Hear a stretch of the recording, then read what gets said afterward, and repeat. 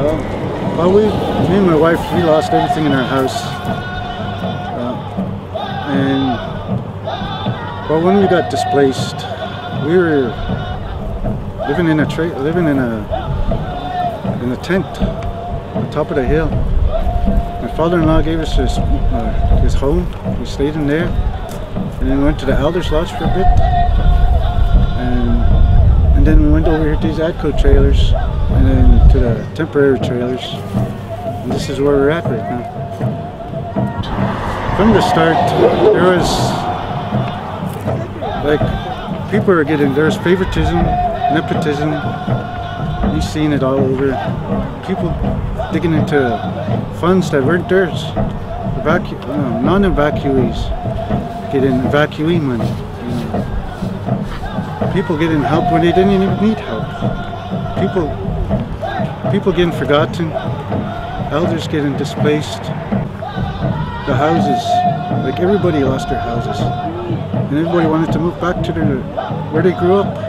And we got letters. The provincial government told us we're allowed anywhere in Siksika and 2 telephone poles. Well, our hopes all went up right there. We're in the temporary trailers right now, and we don't know what's going to happen next. They forgot about us. We are the forgotten people, and I'm their voice, I guess. And what I wanted them to is just to listen to us, to hear what we have to say, because we have more. This is our community. They don't know what's going on in our communities. They make decisions that without our consult, and this is why it came down to this, because they had no input of us. We know our communities better than they do.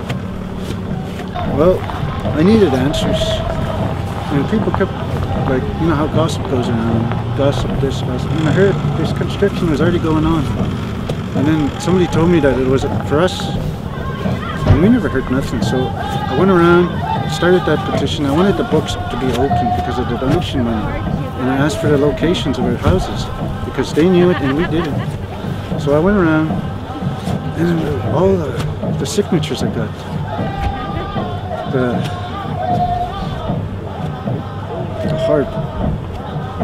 hearts, it was sad for me. It was hurtful to see people going through that. To them, it's a piece of paper. To me, a petition, each signature is a story to tell. Each and every people that are there on that list, their sorrows, their homesickness, their despair, their hopelessness, all on that paper. And to them, it's just a piece of paper. But to me, it means a lot more.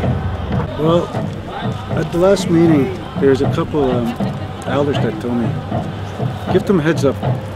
So yesterday at 2 o'clock, I went over there and I told them, tell your workers not to come in tomorrow. We're shutting you down.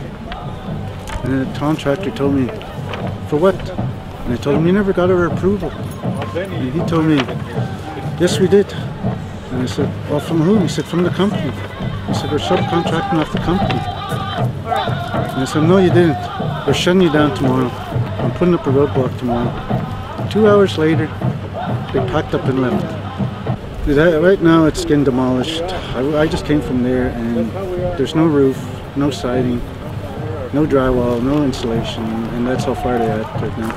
Everybody's behind it. I haven't heard no negative from anybody. If they were voted in for us, each and every one of them.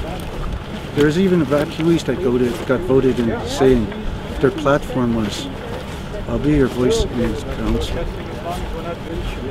If they really cared about the people,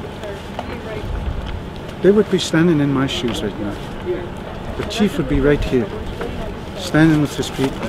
The councillors would be here, standing with the people.